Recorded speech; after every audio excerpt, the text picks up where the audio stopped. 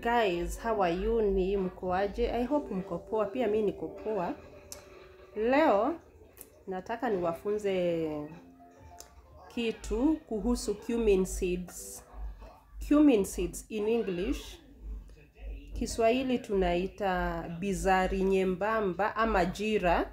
Kwa Kihindi wanakiita jira na Kiarabu wanaita kamuni. Mimi ni msee mwenye nilikuwa napatanga tonsils saa yote. Nikikunywa vitu baridi nilikuwa napata tonsils. Kidogo tu nikunywe kitu ya fridge ndio hiyo tonsils imenishika. Ama nikule sugary things kama sweet hivi ama makeki. Unajua hizi vitu za sukari.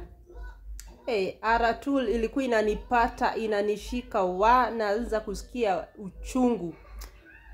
Lakini siku moja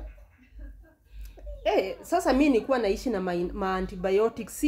Singekosa antibiotics kwa handbag yangu ama kwa nyumba yangu. Cause obvious umeenda mahali una crave kunywa soda, unataka kukula ka kitu katamu, but baadaye ndio hiyo sasa unaanza kununua antibiotics uanze kuheal hizo maugonjwa. One day nikakuwa niko kwa madamu wangu, nikamwambia mimi nasikia niko mgonjwa, nasikia fever, nasikia tonsils. Akaniuliza, nikamwambia vile nina feel. Akaniambia usijali, akaenda kitchen, akanitolea hizo cumin seeds. Ilikuwa ni seeds, hata haikuwa in powder form, ilikuwa ni seeds, but also hata powder it works the same. Akaniambia chukua hii cumin seeds. Ilikuwa ni kama teaspoon. Akaniambia tafuna hiyo, itafune hiyo maji yake. So madam wangu akanichotea hizo seeds, hiyo cumin seeds. Akaniambia utafune hiyo maji yake uimeze, plus hiyo cumin seeds yenyewe umeze. It's either way, cumin seeds ama powder. Umeze alafu kunywe maji. Nakwambia within 30 minutes, after 30 minutes nikaanza kusikia fever imeondoka, nikaanza kusikia ninapona, nikasikia poa. Mpaka nikajaribu kumeza mate, nasikia ile feeling ilikuwa na uchungu hakuna. Wow, I was very very surprised with the power in cumin seeds. Hako kakitu unaweza kaangalia hivi na harufu kadharau, but it's a powerful seeds.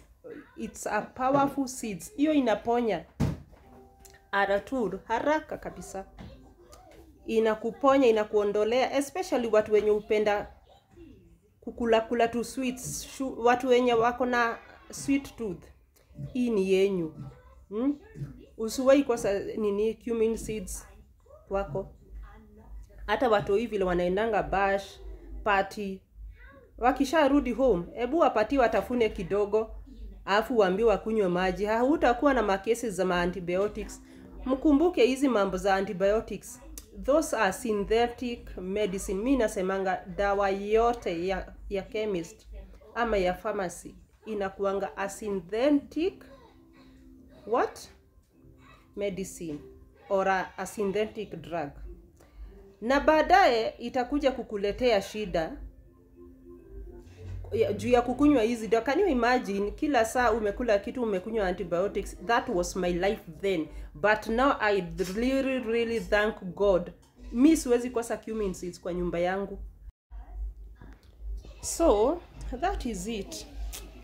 Tukajaribu to we do away with the sick. I'm not saying like usiwahi enda hospitali. It's good kwenda kwa hospitali, but it's good even to know herb gani inaweza niondolea shida fulani huwa inaniattack, shida gani huwa inaattack watoto wangu.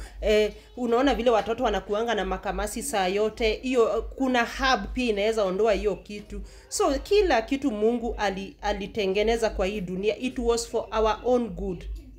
Alitutengenezea, alituumba. Mungu alituumba, na kutuumba akaweka mimea, akaweka roots, zinaitwa roots I hope, akaweka na kila kitu, plants, hizo plants zote, cause alikuwa anajua at one time or another tutakuja kuwa wasik kwa ignorance yetu na sin yetu.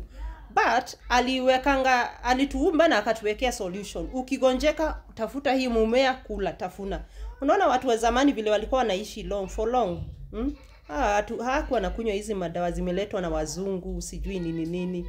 Watu walikuwa akishagonjeka tu hivi, anaenda huko kwa shamba ama kwa busha na tafuta mumea fulani, anatafuna ama anaoga nao, na hiyo ubaya yote inamuondokea.